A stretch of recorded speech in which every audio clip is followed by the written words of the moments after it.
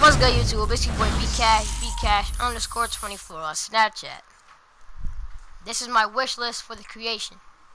I'm showing you guys hair, clothing, etc. Showing you guys how the hair has been the exact same for the past 2 years. 2K16, 2K17, the hair has been the same. I'll show you guys the clothing. I didn't touch on it too much in this video, but you kind of get the point. It's outdated and we need more styles in the game. Now, touching back on the hair, look at this Devin Booker hairstyle, the parts with the taper. Part with the taper again, twist on top, and it is a nice cut all around. Paul George is a taper with a nice blend into the beard. If you like shortcuts and beards, it should be for you. The Allen Crab, we have dye on the top with a part line and a little taper, and it's kind of like the Odell Beckham. Even the beard is like Odell Beckham, to be honest.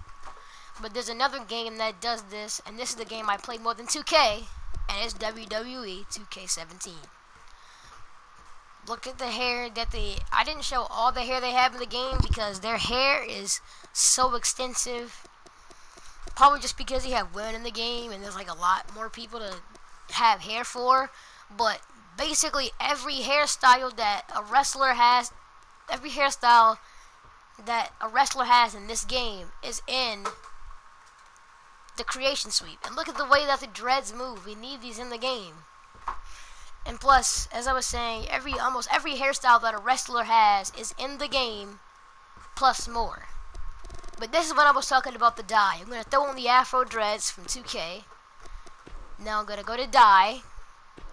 I'm going to pick light blue just to make it easier to see. I'm going to do a streak, and you'll see how it comes out. You don't always have to dye like that. You can just dye it on the top. That's what I did for my player. And if you hear some banging in the background, that's my brother dribbling a ball. And yeah, you see me doing a shriek. And then next is gonna be next up is gonna be the community creations. There's the community creations right there. The clip cut off because my Wi-Fi is trash, but you should be able to upload solo players, rosters, arenas, jerseys, etc. Everything that you need.